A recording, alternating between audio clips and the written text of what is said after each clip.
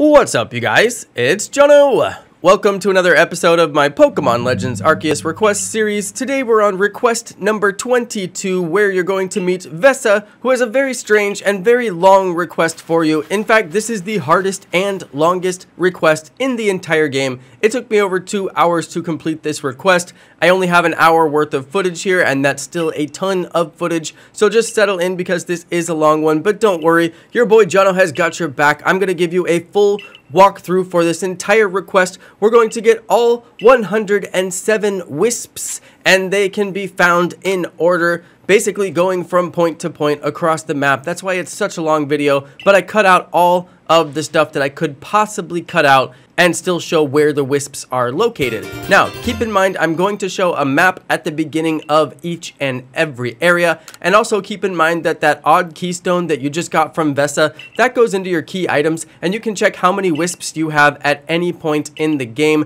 The only way you could possibly get stuck on this request is if you only had one Wisp in one area left, and you just couldn't figure out which Wisp it was. I'm sorry if you're in that situation. It's just a dire situation. Most people won't be in that situation. Hopefully you have not gotten any Wisps whatsoever, and I highly recommend to start this Wisp request at no Wisps. Start it off at 0 Wisps, aside from the 1 Wisp, which you will get right here. You have to get that one. You can't get through this encounter without getting it. And it's worth mentioning that everybody gets this encounter. It happens right after Kleavor. Once you get back from Kleavor, when you enter Jubilife Village, it will be night, and you cannot skip this request. Everybody gets this request, so don't worry if you think you don't have it and you're trying to figure out where do I unlock it. You actually do have it, as long as you've already crossed over Kleavor and gotten past that first boss. So there you go, you guys. You have the request. You have 1 Wisp to start the request, and then they set you on your merry way.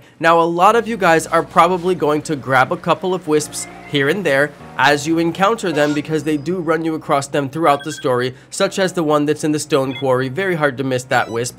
Well, I don't recommend to grab those Wisps, because later on you'll be like, wait, did I get that one? I don't remember if I got that one. So I recommend to skip all the Wisps until you actually get to when you want to do all of them in one go, which is what I did here. Now, I did try it the other way, where I just picked up a few here and there on my main account, and I can tell you it took me nearly an entire day to do this because of the confusion of not knowing which Wisp did I already get and which one did I not get. I still ended up going to every single Wisp location just to see if I got the one that was there. So don't be like that, and just make sure that you do this one with 0 Wisps. And if you did already get some Wisps, there's nothing you can do. You're just really gonna have to check every location to find them. I'm sorry to tell you the bad news. Alright, so let's get into the walkthrough. I'm showing you guys the ones here in Jubilife Village because there's very few of them, and they're very easy to find. And we're just gonna grab those while we talk here. Sorry I didn't get a map of the Jubilife Village locations. I feel bad about that. I cleaned up my process for the rest of them because there are so many, and you really do have to get a lot of Wisps during this whole request. So what I did is I put a star in the location of every single Wisp, and as I completed the map, I got a star in the location of every single Wisp. So when I show that map, you can be for certain that that is every single Wisp in every single location, because I recorded all 106 Wisps. Remember, they give you that one for free in the beginning, so you're going to be on a quest for 106 Wisps. 6 of those Wisps are inside Jubilife Village, and like I said, they're extremely easy to find. Now that means that there's 100 Wisps in all of the other locations. It's quite a few Wisps, so that's why I made the process that I made. When I get to a Wisp, I put down a star in that location, so you can guarantee that every single Wisp is on this video. Now, why am I being so particular about that? Because I actually got online to do a guide for this, and some of the online guides don't have all the Wisps. No, I'm not even kidding you. No, I couldn't believe it when it happened to me. It was ridiculous. I spent over an hour going back and forth to all the locations, and somebody in my live chat was like, Jono, you should try a different guide. I think the guide you're using is bad. So I went over to IGN. You guys know IGN. That's a fan favorite for all kinds of guides. I should have used them in the first place, but I didn't. And once I switched over to the IGN guide, I realized that the guide I was using was missing 2 Wisps, and I'm going to call them out by name. It was Dexerto. So anyway, if you got the Dexerto one or you just are on any particular guide, I do recommend the IGN guide. I'll put the link down in the description. That's the one that I used to complete this video. I know some people don't want to go online and use a guide. It's just not the way they roll. That's why I made this video. Most people will search on YouTube and try to find the locations and just watch the video while they do it themselves. And that's exactly who I made this video for. That's why the video is so long, and I just cut out some of the stuff where I legitimately got lost. Alright you guys, so we're just finishing up with the Jubilife Village Wisps, and you can see we've collected them all. Now we're ready to move on to our first location out in the field. Perfect timing because I was all out of things to talk about. Now let's see the map of all the Wisp locations. Everywhere you see a star, including my current location, there is a Wisp there, and it's exactly where the Wisp is. Now I'm sorry I couldn't zoom on every single location. I know that would be helpful, but once you get in the general area, you're going to be just fine. You should see the Wisp. The only thing that I should note is that the Wisps are able to be seen from a much higher render distance when it is nighttime, so I recommend to do this at night. If you don't do it at night, you're just going to struggle a little bit, and you can see that I did Jubilife Village during the day, and you can't really see the Wisp until you get right on top of it. I'm going to do a couple of these during the day as well, and you really can't see the Wisp until you get right on top of it. And eventually I did switch to nighttime, and I recommend to switch to nighttime. It makes it so much easier. And some of these take so long that you'll go all the way through the night, and it'll be morning, and then you're looking for the Wisps during the day. Again, well, go back and sleep until it's nighttime and continue during the nighttime, because honestly, you're going to waste so much time trying to find these things during the day when they're much easier to find during the night. So if you ever see any cuts or transitions during this video, like the one you just saw, it means I got very lost. I wasted a ton of time, and then I finally figured out where is the exact location. If that happens to you, I still recommend going over to the IGN guide, because they do have little tips and clues for each and every Wisp. It's only one clue, but in some cases that clue is actually what got me there. Alright everybody, so that's all I'm going to talk just for now. Once we get to the next area, I'll give you a couple of tips and clues that should make it easier for that area. I don't have any tips and clues for this area because there's nothing really special about it. There's no hidden Wisps in the cave. There's no hidden Wisps in any kind of overworld cave or second area cave. You know, you can go inside some caves by pressing A. There's Wisps inside there. You might find a Wisp inside a temple later in the video, but this area doesn't have anything like that. They're all in the overworld, and they're super easy to find, so just remember to set it to night, and you should be able to follow along and catch all the Wisps until we get to the next area. So I'll see you guys once we get there.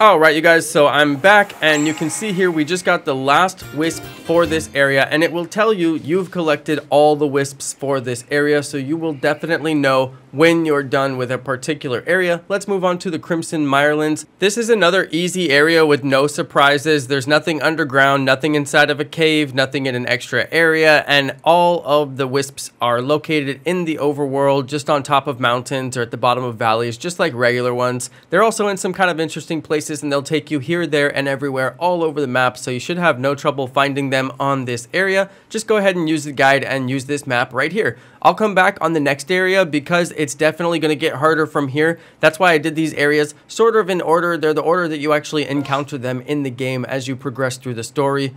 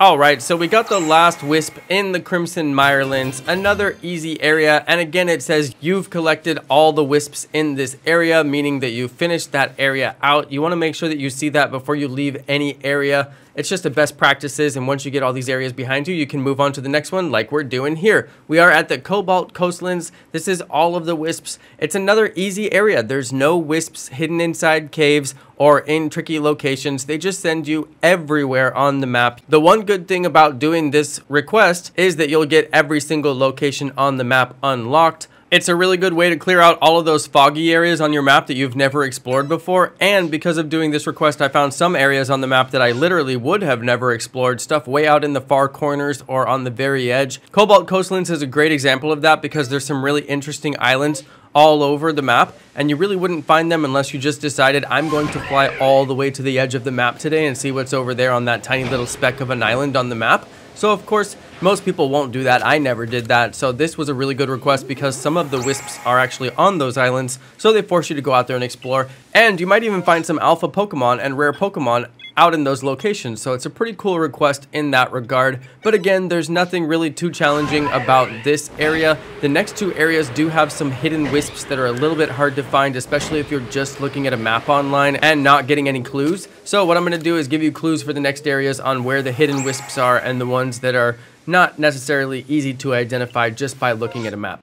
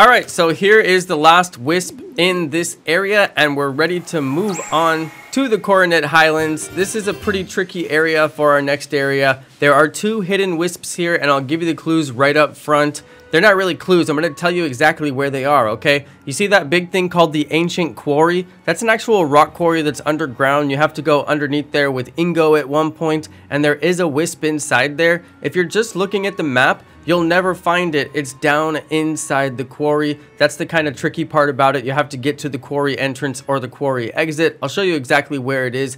Now the other one is the Wisp that is inside the cave that's right by the waterfall and the bridge. It's a little bit hard to find. If you're just looking at the map, you'll never find it because it's inside the cave by the waterfall. It's the same cave that Ingo makes you walk through, and he has to find all of the torches.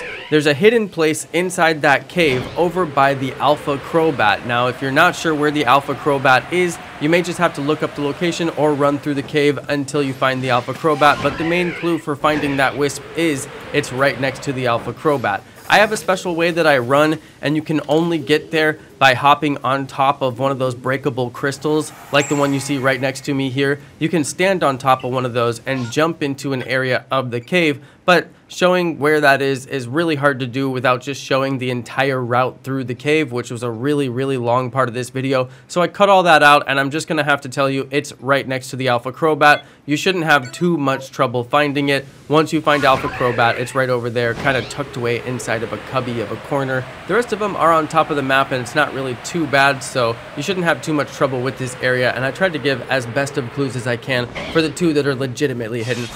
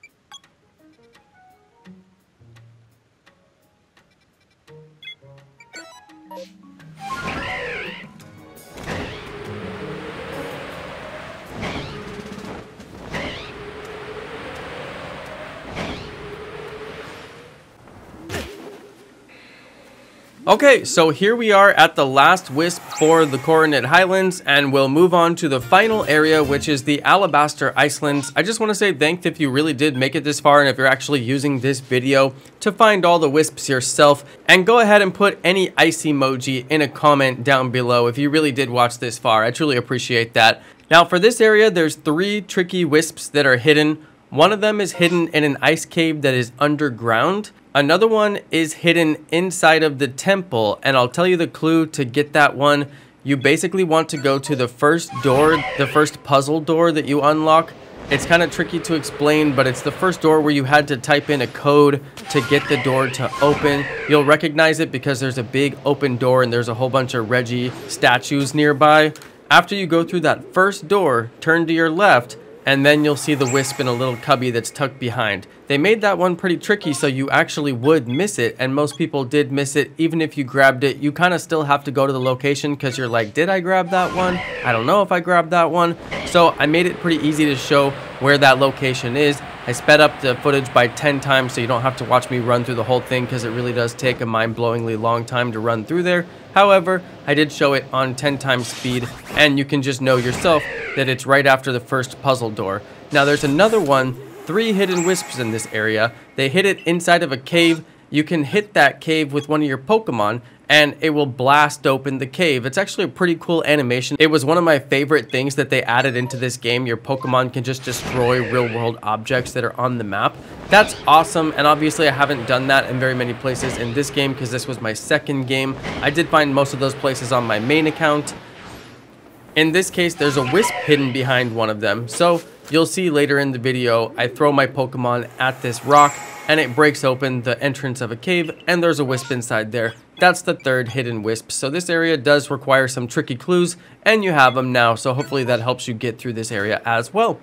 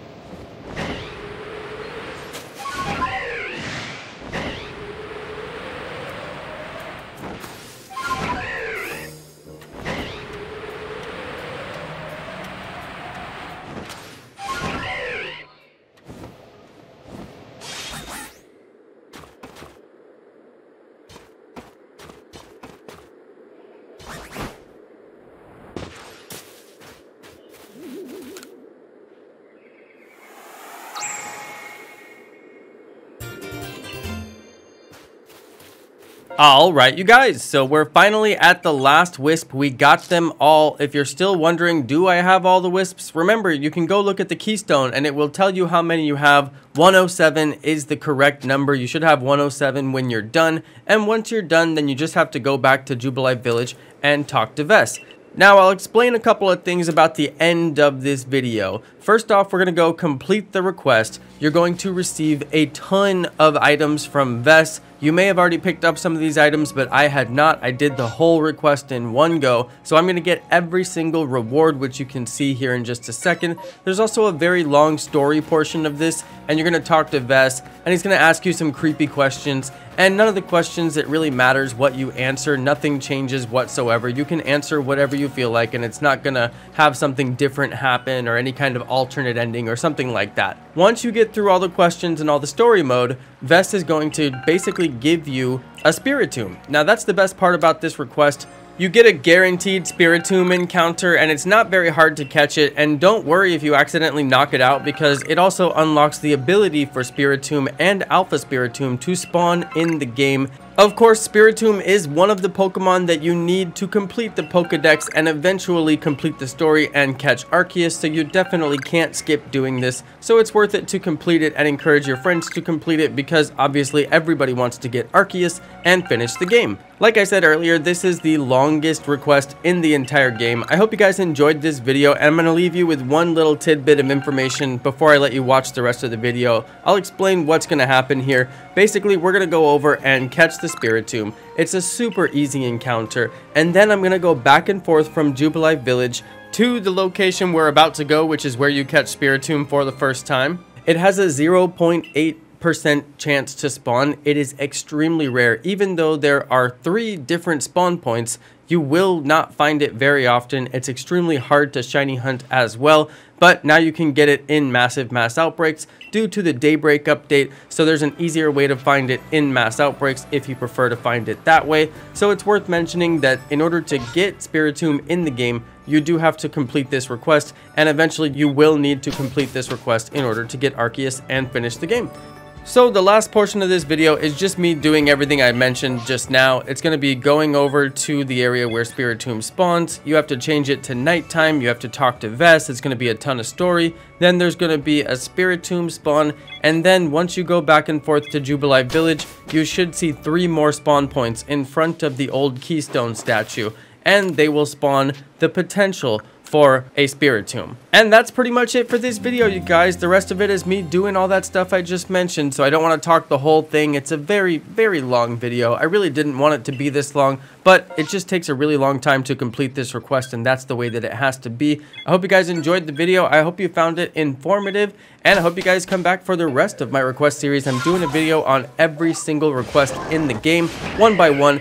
And we're only up to 22 so far, so I've got a bunch of them left to do. Hope you guys enjoyed. Thanks again. Thanks to all my amazing subscribers, and peace!